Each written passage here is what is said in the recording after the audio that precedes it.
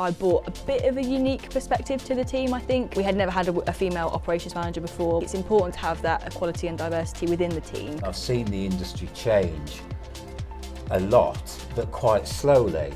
You want to treat people within your working environment how you like to be treated yourself.